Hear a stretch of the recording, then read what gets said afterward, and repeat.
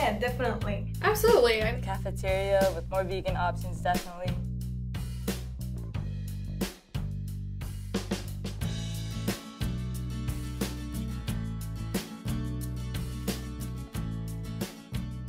My name is Roxana Shanbag and I'm a registered dietitian.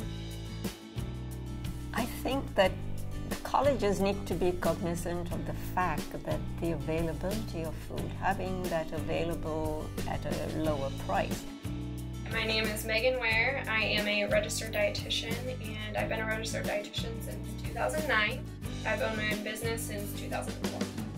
Being a college student, a lot of people are looking for the most bang for your buck. How much food can I get for my $4 that I can spend on lunch? So because there's those two factors that are at odds with one another, I want to eat healthy, but I also want to eat for cheap. And I think the more options that you have, the better off you're going to be. That being said, if it's a cafeteria with the same crappy options that are available at the drive-thru right down the street, it's not really serving its purpose. But if the purpose of the cafeteria is to provide students with healthful, natural, whole options, then great. I think because of your schedule, like when would you keep it open? You know, who's going to man it? What foods are you going to provide? So it's the economics and the logistics, I think, that need to be worked out. I'm not saying it can't be done, but it needs to be worked out so that you cater to the whole student population. I believe the average college student's health is probably mediocre when it comes to nutrition. A lot of times they haven't had education in nutrition yet.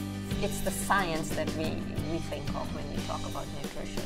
But food is what we eat, and that's what we need to focus on. I do not believe that Full Sail has enough healthy food options.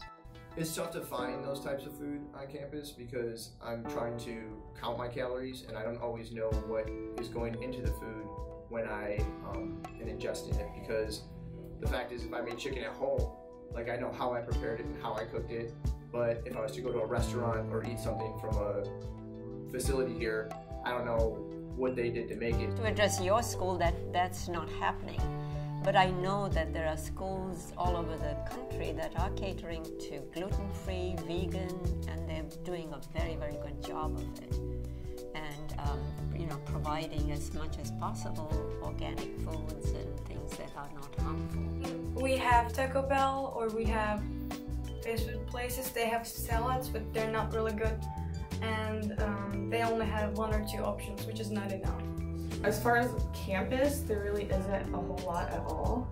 If you go to like Crispers and order a salad and you get the meat out of it and the cheese out of it, you're still paying like $10 for a salad. If I had the power to like change anything here at Full Sail for like the food options, I'd definitely get rid of McDonald's and like replace something much healthier.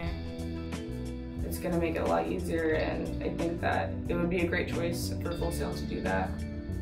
The main challenge for any cafeteria, whether it's in a middle school, in a high school, or in a college, is providing healthful options on the cheap. Because if you're a chef or you're a food service manager, your main goal is to provide as much food as possible for as cheap as possible.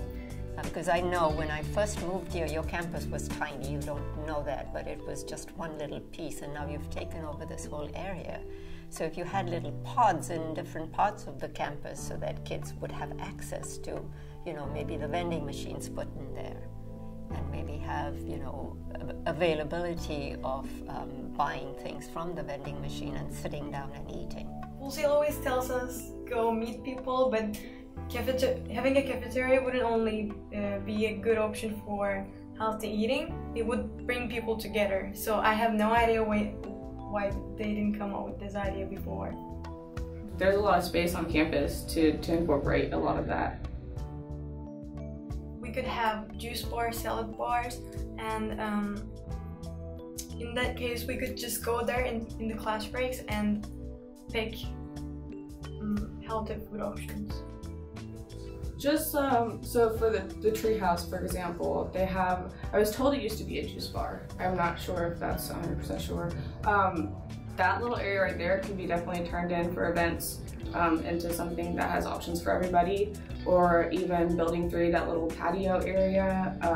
There's a lot of space on campus to incorporate a lot of that. Put a little bit of effort into this, my energy levels go up, my brain functions better, I feel better mood and confident wise.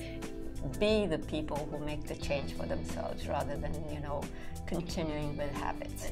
We need to have the intention to change and the intention to improve health, which I think is the first step.